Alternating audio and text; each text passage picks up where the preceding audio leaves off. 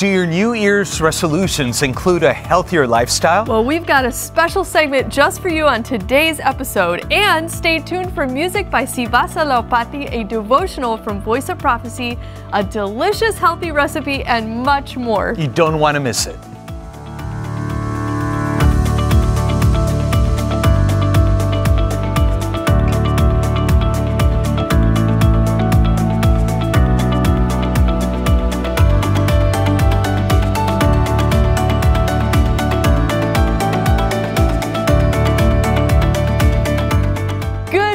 Friends and family, and welcome to Wake Up with Hope. Happy Monday morning. We hope you had a fantastic weekend. That's right. You know, we are so excited to be with you here today. In fact, today is National Pie Day.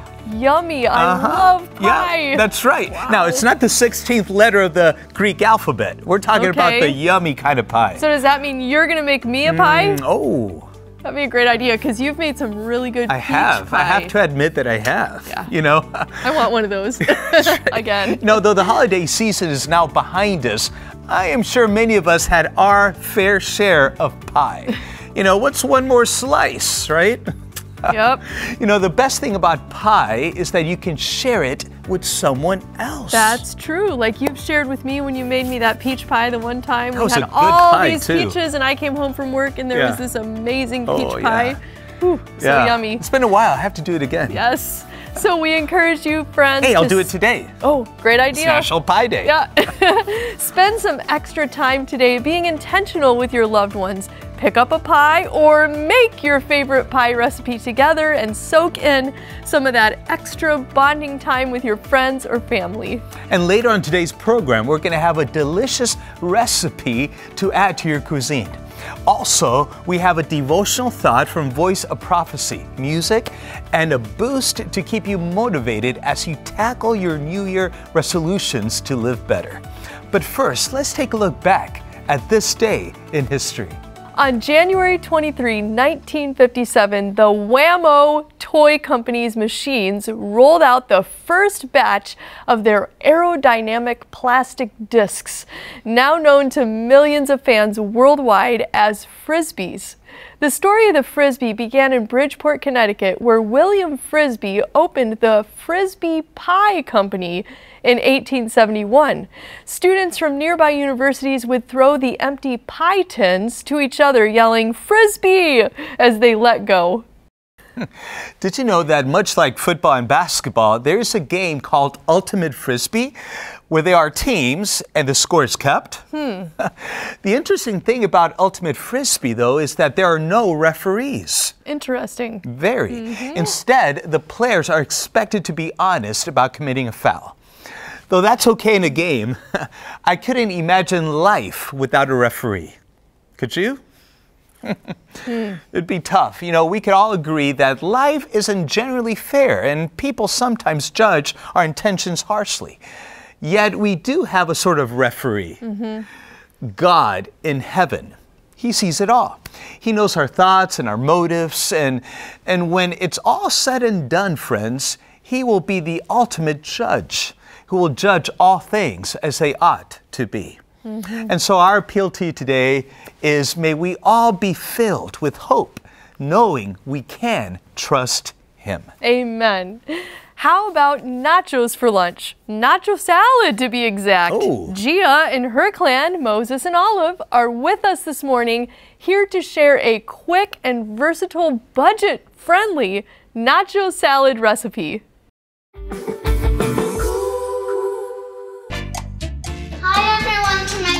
Today we're making nacho salad. We are going to make a nacho salad. So not just the nachos that you melt cheese on top, it's a different type of nachos. And the reason why I thought it would be good for us to make one for you is because it looks amazing when you've got the spread. So look at this. So if you had people coming over for dinner or lunch and you wanted to make something light but very healthy and tasty, look how amazing these colors look and so healthy. If I had this on my table, my kids just pick at it, put it on their chips, and they make their own, and it makes it exciting because they get to eat vegetables and fresh salad, which they probably wouldn't have eaten otherwise. So I also wanted to share with you how to use some of the recipes that we've made on the show. So one of the recipes we've made in the past is the mayonnaise. So it's the oil-free vegan mayonnaise. And we've also made a refried beans. And the refried beans you can freeze.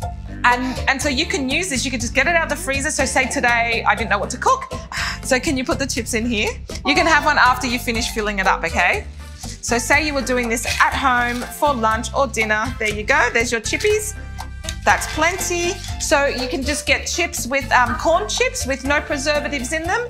And what we'll do first is probably put the refried beans. So we'll put some refried beans on top of our nacho salad. Then we would add the salad that you want. So tomatoes, we can put some cucumber. Oh, this looks awesome already. Some lettuce. Hey, just a little bit of lettuce, some corn. Can you put some corn on top? Whoa. Yeah. And we love putting beetroot on it too. The red antioxidants, just throw colors in there. And on top of that, we're going to put our mayonnaise that we made. So instead of using sour cream, we use the mayo that we make ourselves, which has lots of protein in it and lots of good stuff. And I've made myself a nice guacamole with just some avocado. It's easy, it's simple. There you have it. It looks pretty messy there. And then we'll put some chives on top. Yeah, nacho salad. There you have it. So you've got a full meal. Really. Try our recipes at mumsattetable.com and you'll find our mayo recipes there. I'm actually going to use some of these. This is just burrito mix or taco mix. Just put it on top for some extra flavor. We'll see you next time. Enjoy our healthy nacho salad. Say bye. Bye. Bye. Look at them when you say bye. Bye. Well, we've made it into the new year, 2023, and many of us have made New Year resolutions to live an improved and better life. If this is you right now, we have a segment that is sure to keep you motivated on your path to a healthier life this new year. Dr. Peter Landless joins us now on today's episode of The Health Connection. Did you wake up with hope this morning? Do you feel energized and ready for the day? One of the ways to improve your feeling of wellness and being energized is to have regular exercise in your routine.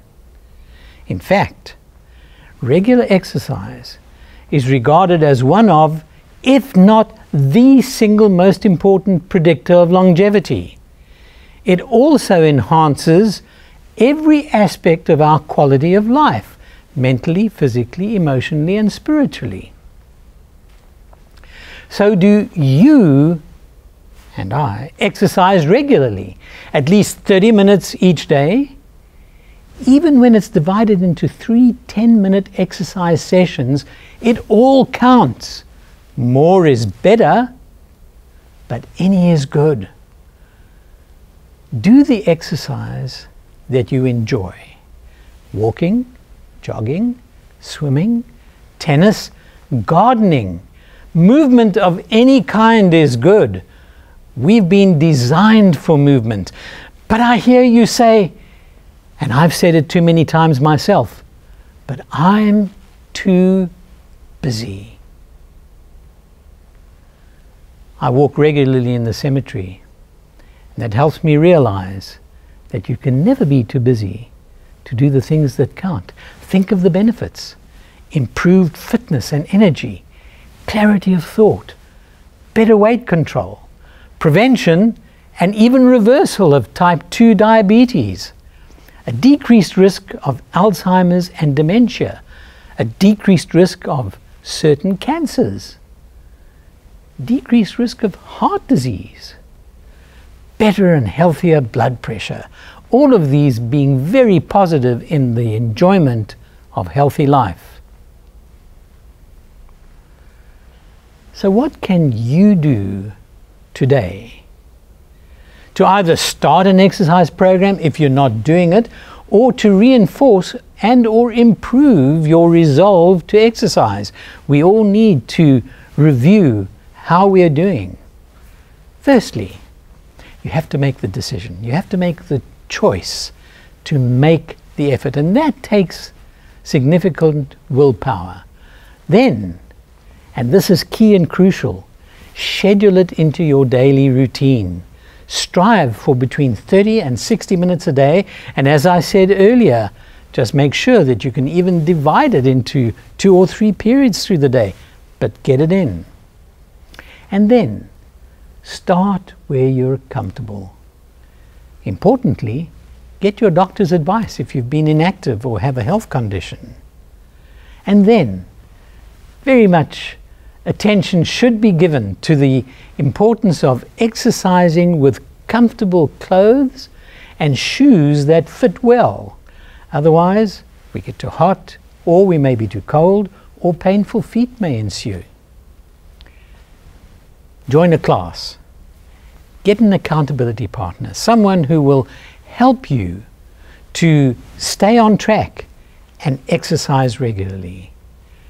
And then, so important and of such superb help, ask for divine help to strengthen your resolve and your decision. I sometimes feel my resolve and my decisions are, as has been said, like ropes of sand. But it's God's will that we should have life and live it to the fullest. Enjoy every opportunity to move and exercise, and at the same time, to thrive. If you're enjoying today's show, share with a friend or visit us at hopetv.org/wakeup to see more. And search for us on YouTube to check out our YouTube channel and keep up with us. Well, friends, we have to take a short break, but when we return, we'll have music from Sivasa Laupati.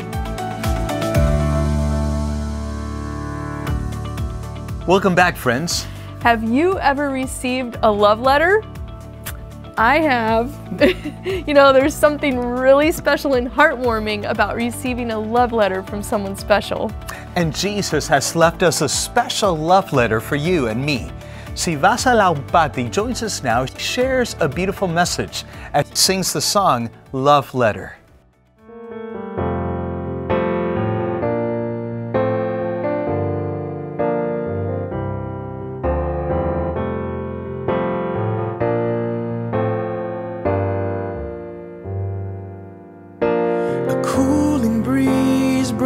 Across my face, an array of light smiled upon my eyes to say, "Good morning, child, how did you sleep last night?" The song of birds caressed my ears, and the smell of morning dew is refreshing and brand new. And as I rise to start another package day, God makes a special way to show He cares. I love you is written in the skies between the light of day and the stars that dance around the moon at night. I love you is what He sings amongst the seas, and as His hands brush through the trees to make them sway, it's in His own special way. God tells you every day He cares.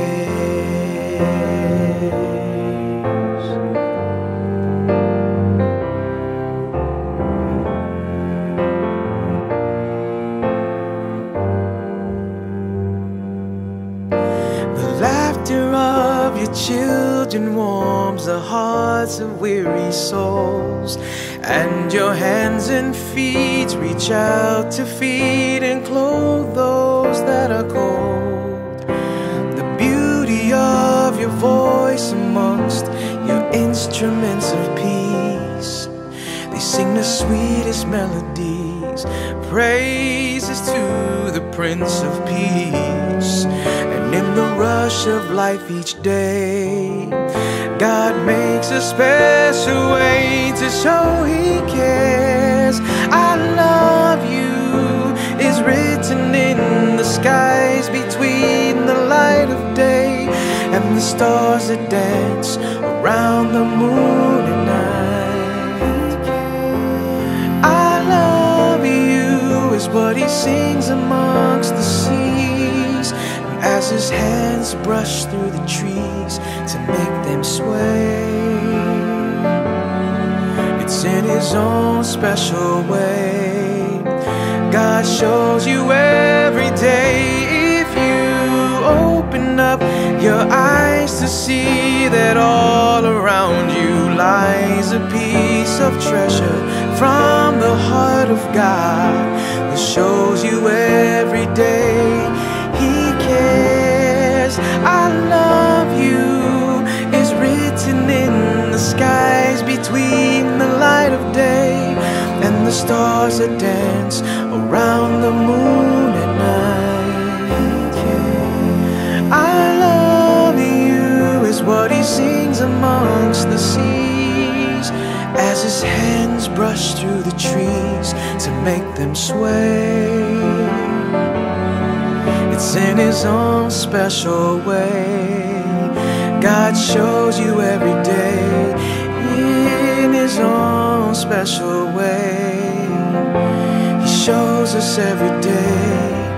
It's in his own special way. God tells you every day, I love you.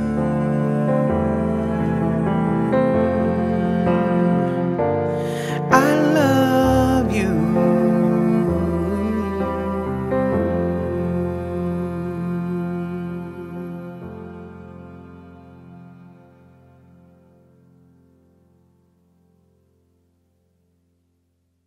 Thank you, Sivasa. Friends, don't go anywhere. When we return, our Voice of Prophecy friends will bring us hope from God's Word.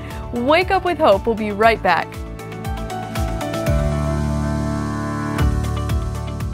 We are so glad that you have chosen Wake Up with Hope to start your day. Welcome back, friends. And as promised, this morning we have our friends from Voice of Prophecy sharing this morning's devotional thought. If you're feeling burnout right now, you're not alone. Burnout is surprisingly common, and particularly in professions where we care for others. Medical professionals, chaplains, pastors, and teachers are all susceptible to burnout. And this isn't new. The prophet Elijah suffered from burnout many years ago, and God sent an angel to care for his physical needs. But that wasn't all the help that Elijah needed. Well, after an incredible display of God's power on Mount Carmel, Elijah was persecuted and chased by Queen Jezebel. And running for his life, he escaped. Exhausted and despondent, he felt alone in his calling. He told God that he alone stood on his side, on God's side, that he was the only true prophet left. That wasn't accurate. The prophets of Baal and Ahab and Jezebel, they did hold the reins of power and control in Israel. But God was still stronger. He still had his people. Elijah just couldn't see God's plan. His burnout prevented him from seeing God's bigger picture. But God wanted him to see it. He moved heaven and earth to speak to Elijah. Let's read about it in the book of 1 Kings and chapter 19. Then he, God, said, "Go out and stand on the mountain before the Lord." And behold, the Lord passed by, and a great and strong wind tore into the mountains and broke the rocks in pieces before the Lord. But the Lord was not in the wind. And after the wind, an earthquake, but the Lord was not in the earthquake. And after the earthquake, a fire, but the Lord was not in the fire. And after the fire, a still, small voice. You know, God sent a great and strong wind past the cave. It was so powerful that it tore into the mountainside and dislodged pieces of rock. That description sounds like a hurricane force wind. And yet, God wasn't in the strong wind. Well, next, God sent an earthquake. The earth moved below Elijah's feet. He felt it shake and shudder. And still, God wasn't in the earthquake. And after the earth settled, God sent another force of nature, a fire. Elijah would have smelled the smoke and heard and seen the flames leaping outside of the cave. But God wasn't in the fire. Now remember, Elijah is in the cave and he's feeling exhausted and despondent about his work and about the state of God's people, Israel. He feels alone. A windstorm, an earthquake, and a fire certainly caught his attention. But God needed Elijah to know and see and feel that he was with him. And in the next act, a still small voice, Elijah heard God. And he felt God's presence in the quiet after the cacophony of nature. Now here's another answer for those of us who feel burned out. The answer isn't doing life bigger and louder and brighter. It's in the quiet and the stillness that God speaks to us, to our hearts. So how did Elijah respond? Well, let's keep reading in 1 Kings chapter 19. So it was, when Elijah heard it, that he wrapped his face in his mantle or cloak and went out and stood in the entrance of the cave. Suddenly a voice came to him and said, "What are you doing here, Elijah?" Now, when Elijah heard God's still small voice, he stepped out of the cave. He wrapped himself in his mantle. Elijah was ready to listen to God, to continue his journey with and for him. And God asked him a question, not because he didn't know the answer, but because he wanted to hear Elijah's answer. He said this, "I have been very zealous for the Lord God of hosts, because the children of Israel have forsaken your covenant, torn down your altars, and killed your prophets with the sword. I alone am left, and they seek to take my life." So here Elijah talks to God about his struggles, his challenges, and his feeling of aloneness. And hearing God's still small voice, well, it didn't instantly cure Elijah of his struggles, but it lifted him out of the cave. And God shared his plan for the rest of Elijah's ministry with him. He knew that Elijah's work was coming to a close. He'd been a good and faithful servant, and God still had a few important tasks for him: to anoint new leaders in Syria and Israel, and to affirm the person who God called to be Elijah's successor. And the account continues in 1 Kings 19. Then the Lord said to him, Elijah, "Go, return on your way to the wilderness of Damascus, and when you arrive, anoint Hazael as king over Syria. Also you shall anoint Jehu as king over Israel, and Elisha you shall anoint as prophet in your place." Well, what did Elijah do? Well, he left the cave and he continued on his journey, just as God called him to. He finished the work and he found Elisha, and he affirmed that he was the person God called to continue his work. You know, burnout isn't the end of our work or our calling to volunteer either, but it can be a signal that it's time for a change. Perhaps the solution is a slower pace with more time to care for our physical needs. Or God might be calling us to wrap up one area of service for Him and shift us into another, a new call and mission, or a step into retirement. You know, each of our situations are unique, but there's one common thread. In the busyness of life, it's difficult to see God's plan. His guiding hand can be hard to grasp in the midst of a raging windstorm, an earthquake, or a fierce firestorm. In all that noise, it's easier to retreat inside of the cave. But that's not where God needs us, and we won't know God's plan until we stop, listen, and hear His still small voice. Well, Hope Channel family, let's pray together this morning. Dear Lord, we are here this morning because we want to hear your voice and your plan for our lives. Father, the world feels so busy and noisy sometimes. It can feel like we're daily living at the center of a windstorm, and bad news and sudden events seem to move the earth beneath us. Father, fires seem to rage all around us, literally and figuratively. And in the middle of all of this, we want to connect with you. We want to hear your voice, your plan. And so draw us close to you, quiet the distractions, and whisper your plan into our hearts today. We pray. Amen. Well, the journey of life isn't easy. And in spite of what the world tells us, the answer isn't in the hustle. It can be found in listening and hearing God's plan. Listen closely. His still small voice will show you a path out of burnout and back to Him. And then, well, it's up to you to step out of the cave when you hear it. We at the Voice of Prophecy pray that you wake up with hope each and every day. Thank you for starting your Monday morning with us. Whatever this new week has in store for you, you can have hope in the midst of it. Amen. Thank you so much for that spiritual blessing. And friends, thank you so much for being with us today and watching Wake Up with Hope. If you'd like to learn more about our program or share with a friend, visit us at hopetv.org/wakeup. And please join us tomorrow morning. We will have an uplifting devotional message from Elizabeth Talbot from Jesus 101. The Let's Pray team will be with us for a prayer session, and we will have music by Mary Lou Inks. And if you enjoyed today's devotional thought and would like to learn more about the Bible, visit hope.study to receive your free Bible study guides. And before we go, we'd like to share with you an encouraging Bible promise. And today's Bible promise is found in Mark chapter 11, verses 22 and 23. It says, "Have faith in God." Jesus answered, "I tell you, truly, if anyone says to this mountain, 'Go, throw yourself into the sea,' and does not doubt in their heart, but believes that what they say will happen, it will be done for them." You know, friends, Jesus has promised that when we put our faith and trust in Him without doubting, He will perform mighty miracles for us.